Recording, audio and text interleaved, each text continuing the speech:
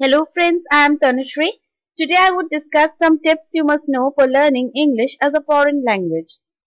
First of all, we should not fear about making mistakes. We should listen to songs, audio in English as much as possible. We should also try to watch movies and news in English. Learning the grammar is important, but many people around the world learn English without knowing its grammar.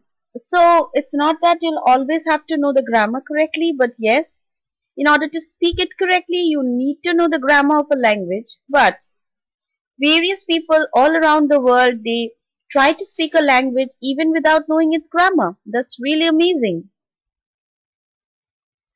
And yes, of course, if you know the grammar, then you will be able to speak and write correct English. Babies learn their mother tongue by listening from the time they are born. The same is possible while learning a foreign language if there is willingness and motivation. So, this is just a set of tips which I'm sharing with you all because most of you are trying to learn English as a foreign language as well. It's not that it's a native language for us, especially students or people who are not from English medium background. They might feel that yes, it's not possible to speak in English fluently if you are not from an English medium background. But no, it's not so.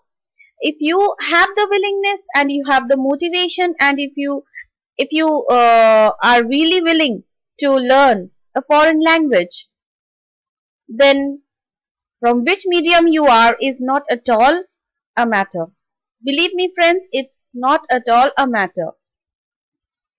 So, yes, this is just a glance through the main tips which you must keep in mind while learning any language as a foreign language. Is not only for English.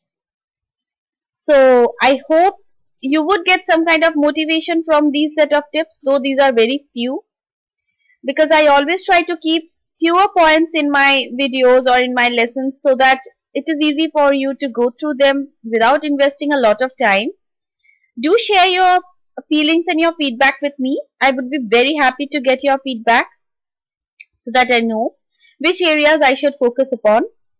And yes, if you are liking my videos and if you are really uh, getting benefits from them, please do not forget to like and share with your near and dear ones.